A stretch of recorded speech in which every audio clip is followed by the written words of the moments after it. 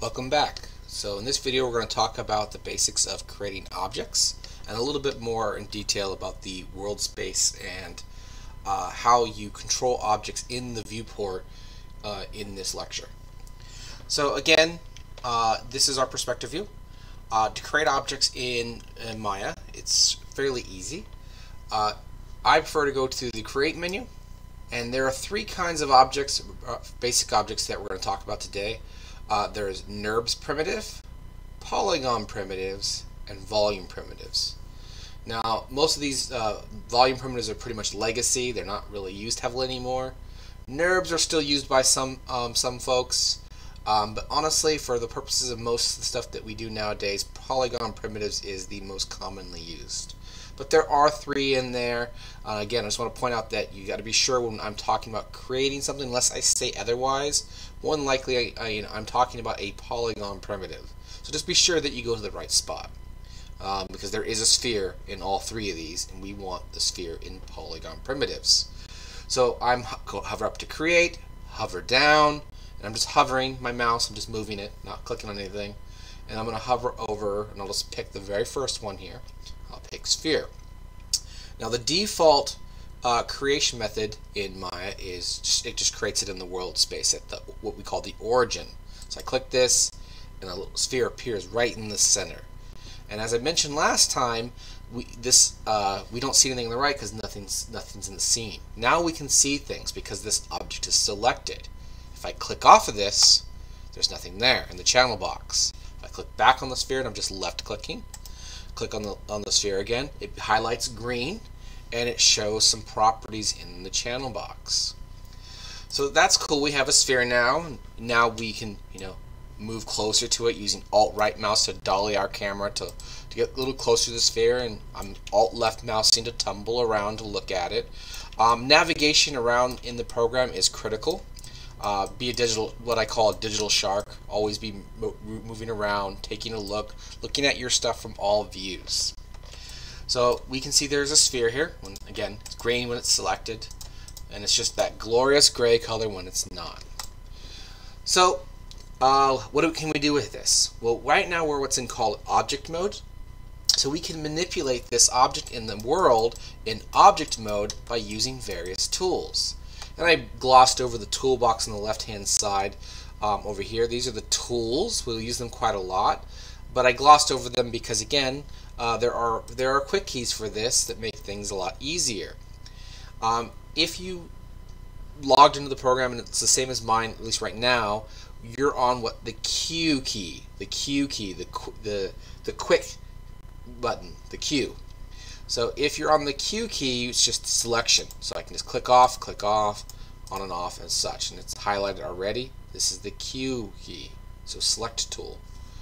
If I select an object, or actually I don't need to have an object selected at all, but if I click on it and I hit the W key, the next key on the keyboard right next to it, you get the translate tool. And you will now see a gnomon of little arrows appear on this object. So this is the translate gnomon. These arrows denote the different axes that are in the program, and again, we talked about this in the last lecture, that these denote directionality in the 3D world space. So if I click on an arrow, it will turn yellow, and I can drag the arrow back and forth, and I can move this object around. So you can see I move the object, and again, X is left and right. Blue, which is Z, is forward and back, and green is up and down. So fancy way to remember this, RGB, XYZ. So again, R is X, blue is and green. So blue is Z, green is Y. So RGB, XYZ. So as I move these around, some of you may have noticed that these numbers now are changing in the channel box when I have it selected. And we can see that translate X has some numbers in it, translate Y has some numbers in it, translate Z has some numbers in it. Yours might be different than mine, but generally what these are its location and world space. So if we look at this grid, it defines a section in units. And the units are arbitrary. I can't remember exactly what the default is. I want to say it's centimeters, but I'm not 100% sure. But it doesn't really matter. You can change it at any point in time. This is saying this is 2.8 units on mine, to the X, and so on. So we can come in here, and if we wanted to type numbers, and all I'm doing is left-clicking on this number here, which highlights it.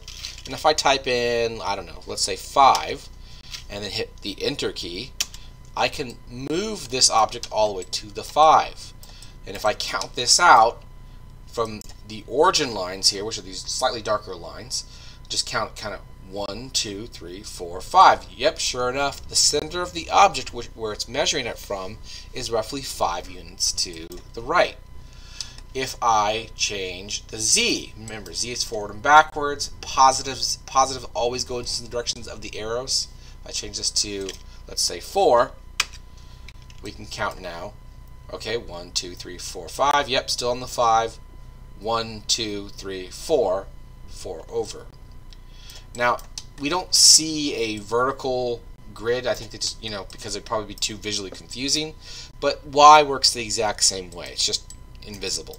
So if I come in here and I type in 2, oops, wrong button.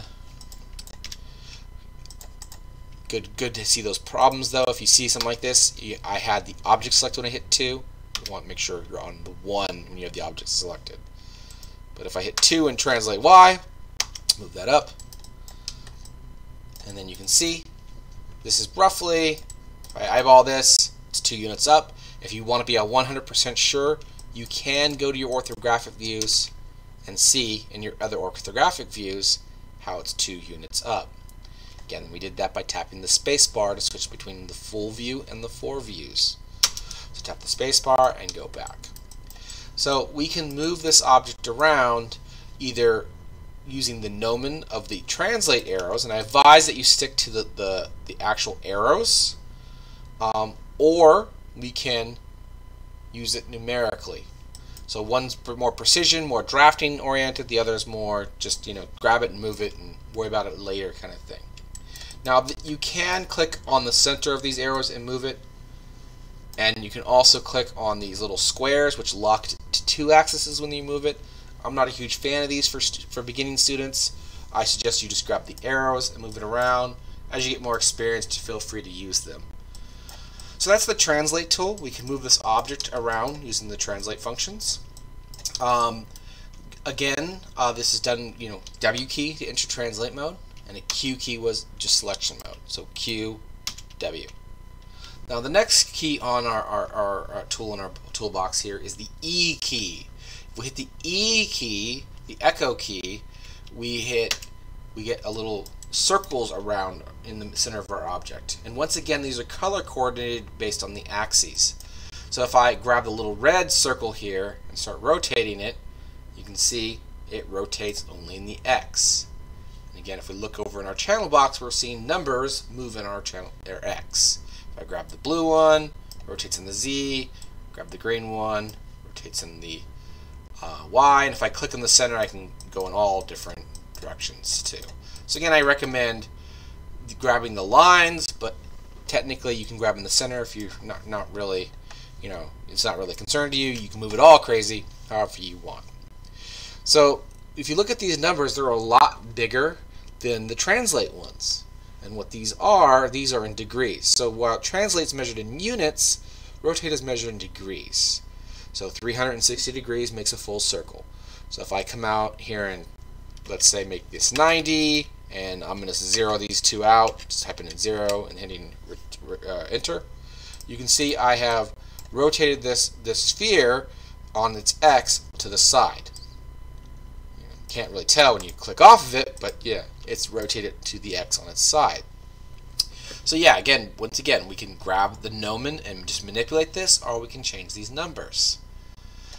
So the next one on the list, I'm going to reset this back to 0, is the next tool on the list is we can hit the R key. And the R key will turn on the scale gnomon, and this will allow us to manipulate the object uniformly or non-uniformly. So this is one of the few tools where clicking on the center is perhaps a good thing, because we can just grab it and drag it up and down, and we can change its scale size. If we grab any one of the other color boxes, such as green, we can deform it in that particular direction. So you can see I can make something a little more oblong, as such as this. And once again, if we look in our channel box, we can see our sphere is selected and we got our channel box. We have numbers that are close to our translate, but honestly these are going to probably stay around 1. And what this is scale is by percentage. So if these were 1, this is back to its original size, 100%. Anything that gets bigger is an increase. So you can see scale Y went up, in my case, 3. And if I decrease something, scale X is 0.3. It's a decrease, so it's about 30 to 40% smaller. So we're deforming this. And again, anything we do in object mode, as long as we maintain our transformations, can be reset. So if I want this object to be back at the very center, what we call the origin of Maya, we can zero out the translates. And I'm just going in here and typing in the numbers, clicking on them, typing, and hitting enter. 0, 0, 0. 0 out the rotates, and 1 on the scales. And you can see our sphere is back at the center. Alright. This is moving stuff in object mode. We'll talk about how to manipulate these objects even further in the next video. See you next time.